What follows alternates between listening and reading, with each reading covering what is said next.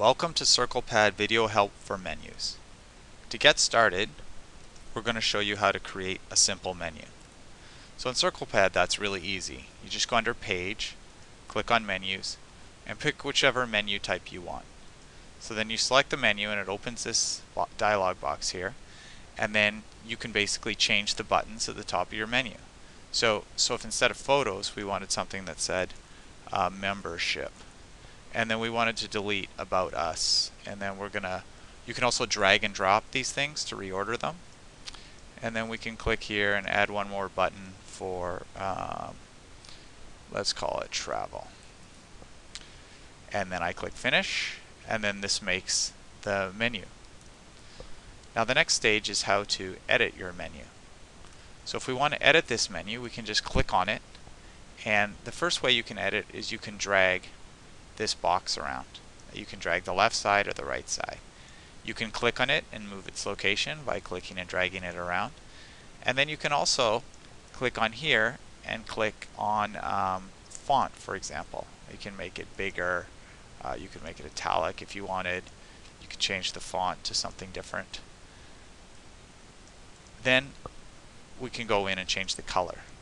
So the main color is the color of all your pages that you're linking to, and the highlight color is whatever page you're currently on. So if this is your home page, then it's the highlight color.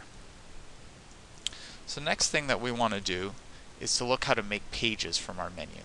So we haven't saved this page yet, and we don't have a contact us page, we don't have a travel page or a membership page. We just want all that stuff made automatically for us. So you just click on the menu, you click edit, and then you click on this box here that says create pages. And it basically goes and tells you it created this page, it created the travel page, and it's done. And we click finish, and if we hit save here, you'll see the page is named home because the menu was changed home. And if I open up one of my other pages, say I open up the membership page, you can see it highlighted membership on that page. So if I put I can go put whatever graphics, say I put a bunch of graphics on this page and some photos. I'll just put say it's a fruit company. Okay, so then I can save this. So that made all our different pages and set our menu up, and that was very simple.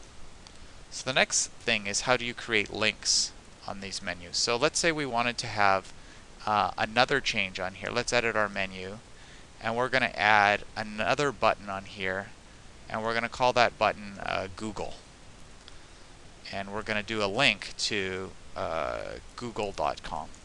So we could link to Google. We could pick a page here. We can set up whatever kind of link that we want, and then we hit finish, and you can see that's been updated onto our menu. Now if we save this, we're on our membership page. This change that we made is not on all our other pages, but the menu makes that easy. We just click edit and hit create pages. It'll tell us, oh, you already made these pages, do you want your new menu to copy over there? And you just click OK, and it copies the new menu over to anything. So if we go open our home page now, there we go, our home page has the Google link on it. So finally, the last thing to look at is how to attach graphics. When you build a menu, you usually don't just want it to be this bar. You want it to be, let's say we want to have a box. So we'll get a rectangle and we'll move it underneath. We'll put it here. And you'll probably also want some images. So I'll just change the color of this to, let's say we're going to make that very light. And we're going to put a little, I guess probably we would put a title up here. Edit our site. And we'll put a graphic as well for coffee. So if we want to have this little coffee photo, and we want to have the text and this bar part of our menu, all we have to do is attach them. The same way when you use email, you use attachments. Just click on this object, click edit, and you can attach it to the menu. and then click on here, and then click Edit, click Attach to Menu, and there, Edit, and at the bottom here, Attach to Menu.